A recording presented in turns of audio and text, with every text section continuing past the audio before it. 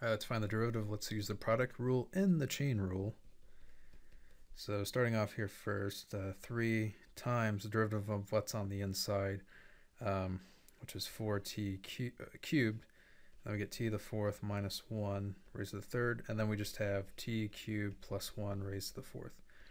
Plus, and then we have t to the fourth minus 1 raised to the third. And then derivative of what's on the inside here, well, bring down the 4 times 3t squared, t to the third plus 1 raised to the third. All right, and so simplifying this down, so I get 12t raised to the third, t to the fourth minus 1 raised to the third, t to the third plus 1 raised to the fourth, plus t to the fourth, actually 12t raised to the second, t raised to the fourth minus 1 raised to the third, t to the third plus 1 raised to the third. Let me see. I'm trying to think. I think that's about.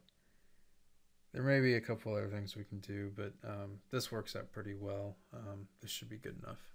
All right.